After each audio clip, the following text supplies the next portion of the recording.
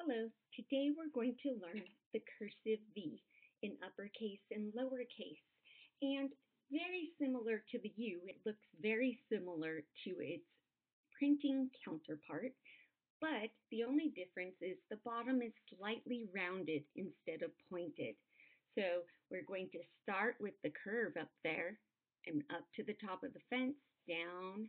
The only thing, if you notice, the difference between the V, and let me flip back over to the U, is the U is much wider and the U has this little tail.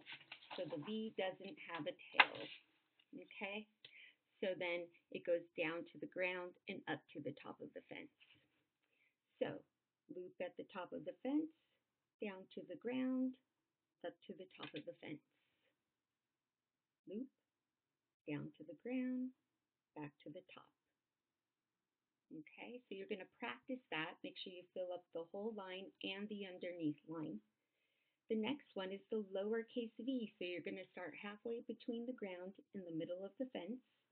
You're going to go all the way up to the middle of the fence, and then you're going to go to the ground, back up to the middle of the fence, loop, and out.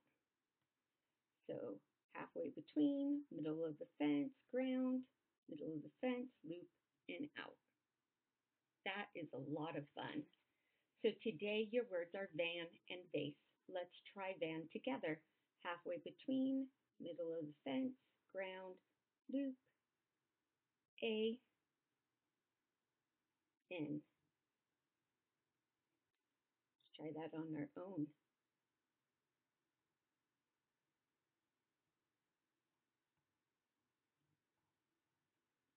Van.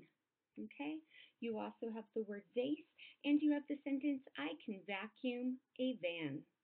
So I want you to go ahead and practice tracing your sentence and then trace it on the bottom line.